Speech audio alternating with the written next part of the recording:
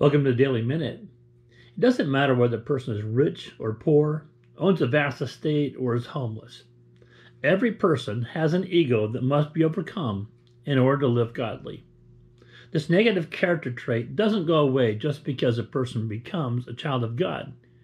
One way to battle this basic element of humanity is found in Philippians chapter 4 and verse 11. Not that I speak in regard to need, for I have learned in whatever state I am to be content. Everyone who is discontented with one aspect of life or another has a bigger ego than they deserve.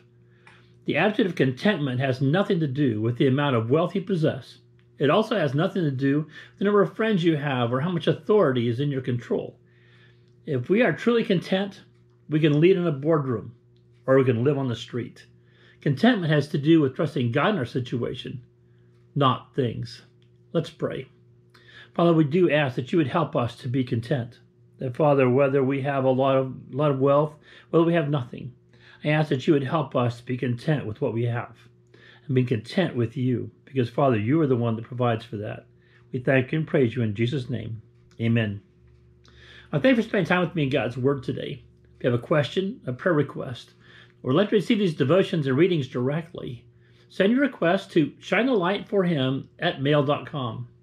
Now, tomorrow in the Daily Minute, we're going to see that extremes have no control over our contentment.